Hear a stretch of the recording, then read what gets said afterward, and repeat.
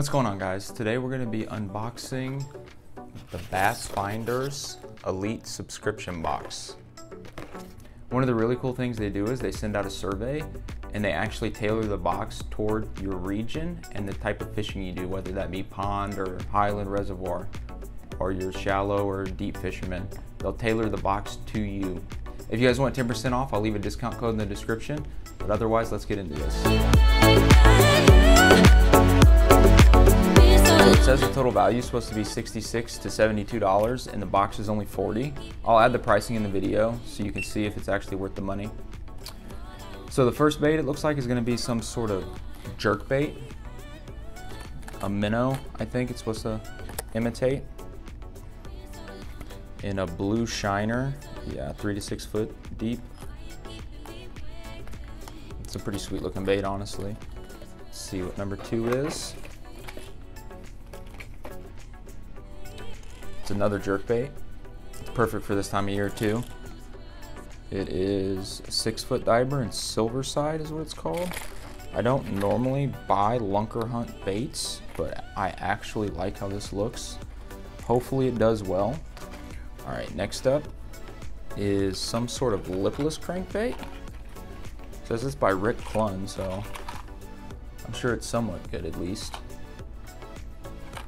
It's in Hail Mary Tennessee shad.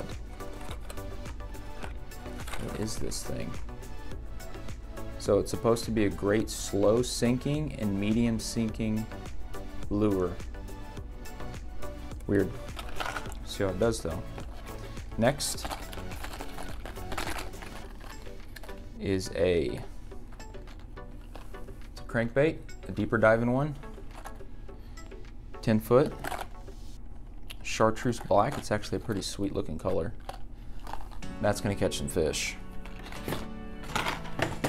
Next is another lipless, a legit lipless this time, in a pretty sweet color too. Just black and blue is the color on this one. I definitely dig that color. Of course, some 3/0 EWG hooks. I can't see that, can you? Always good. Now we're to the soft plastics. I mean, that's pretty solid. We got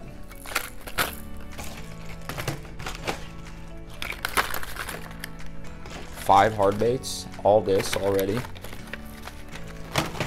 It's probably already close to 40 bucks. The first soft plastic is some green pumpkin lizards. Nothing crazy there. Be good for the spawn when they start bedding. Next is a drop shot bait. Not quite sure what that's supposed to be.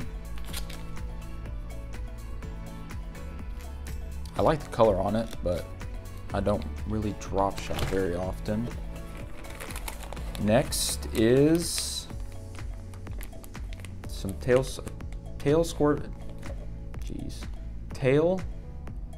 skirted grub. Another solid color too. These will be good. And then the final bait is something I have never seen before. It's called a warmouth shad. Yeah. Do you guys have any idea how to fish this or what you think the best way to fish this is? Please let me know, because I have never seen one like this before. So overall, I mean, it's pretty good. 4 soft plastics, some hooks, and 5 hard baits. One of them's kind of funky, but still, that's pretty solid for 40 bucks. If you enjoyed the video, make sure you hit the thumbs up and the subscribe button, and I'll see you next time.